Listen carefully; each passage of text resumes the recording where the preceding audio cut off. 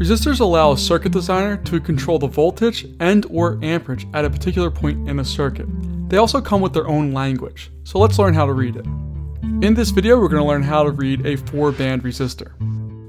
To begin with, you want to find the gold or silver side. That's going to give you your tolerance band, which we'll talk about in just a moment. Once you have that established, we're going to read the colors from left to right. The first band gives us the first digit of our resistor. The second band gives us the second value of our resistor. The third band gives us a multiplier. And then finally the fourth band gives us the tolerance. In our first example, we have the colors brown, black, black, and gold. The first number, brown, tells us that the first digit of our resistor is a value of 1. The second color is black, and it gives us a value of 0. The third number is black, which gives us a multiplier of 1 ohm.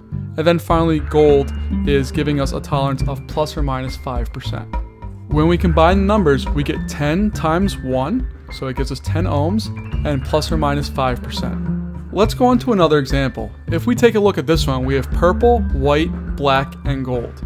Purple gives us a value of 7, white gives us a value of 9, and black again is a multiplier of 1, with our gold being our tolerance of plus or minus 5%. When we go to add those up, we have a 7, 9, so 79 times 1 is still going to give us 79 ohms of resistance, plus or minus 5%. In our final example, we have green, red, yellow, and gold. I'm going to give you a moment to go through and try to get those numbers.